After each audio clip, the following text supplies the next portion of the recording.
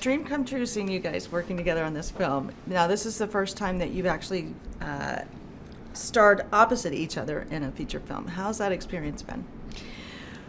Well, it's been awesome. We've never really been able to do very much together in a movie. Right, yeah, right. And get it together. Right. We've never been able to get it together in life.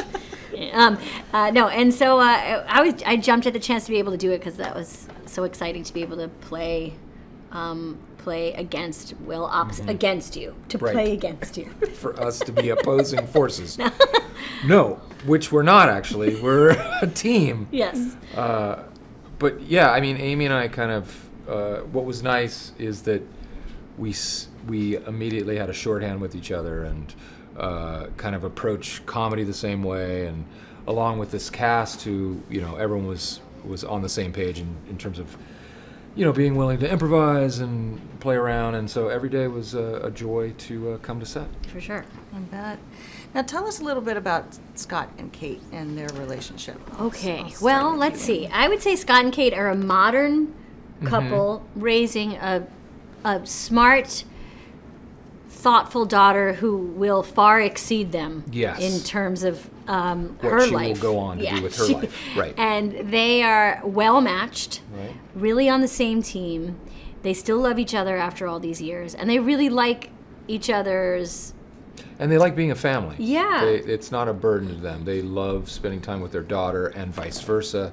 And they're anxious but excited about the fact that she's going to leave for college soon.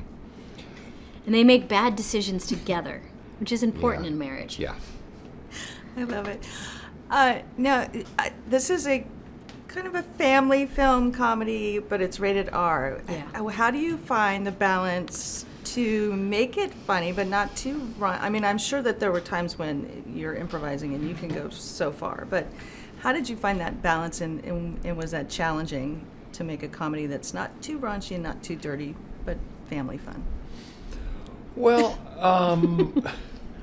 I think that, you know, as actors, we kind of just come to set every day willing to explore whatever kind of tangent we want to. And that it's up to the director later to kind of coalesce all of that into a way. And so, I mean, we come ready to push the limits.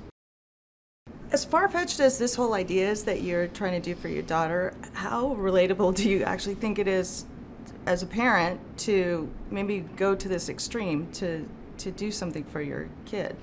Well, you know, I'm the daughter of 2 public school teachers, so my parents had to remortgage their house for me to go to school and for my brother to go to school, and I can remember those late night conversations of listening to them, you know, put on a really good face to me, like, we're so excited that you're going to college, and then just quiet, angry whispering at night about how they were going to pay for it. So I think everybody can relate to that feeling of wanting the best for your kid but not knowing how you're going to get it. Not everybody opens a casino in their house, though. No. But the intention behind it was good. Yeah. Yeah, I had a similar situation in that I was going to go to a state school and switched at the last second to go to a private school, and had a conversation with my mother, who's a single parent, and I was like, but how can we do it? She's like, we'll figure it out. We'll make sacrifices. We'll, you know, you take student loans, you'll be able to get some financial aid, and just go to the place you want to go, but we'll figure it out. And I think that's the sentiment, that, you know, how far-fetched the premise is, what's behind it is the fact that the Johansons are willing to kind of we just have to do whatever it takes to not let our daughter down.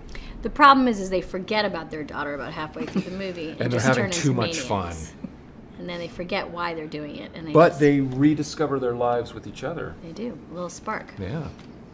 Whatever it takes, I mean, right? Yeah, whatever it takes. Just thinking about it.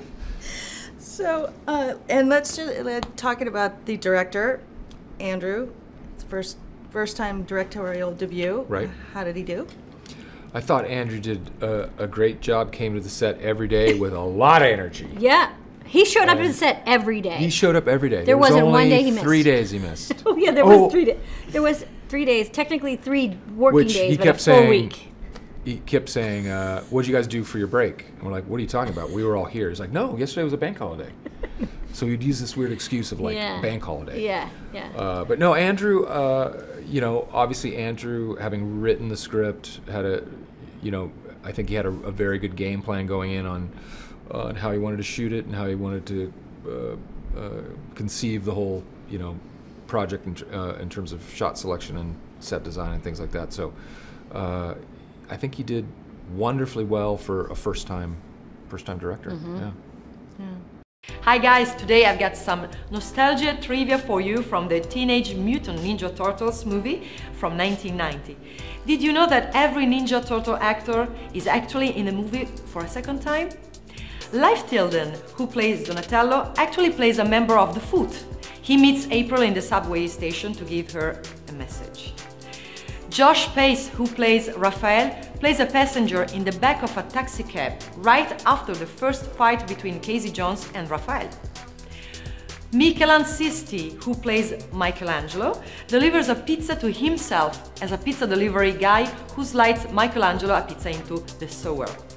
Finally, David Foreman, who plays Leonardo, plays a gang member. When Casey Jones fights Tatsu, he's one of the onlookers. So, go ahead and rewatch this movie, keeping an eye out for all these cameos.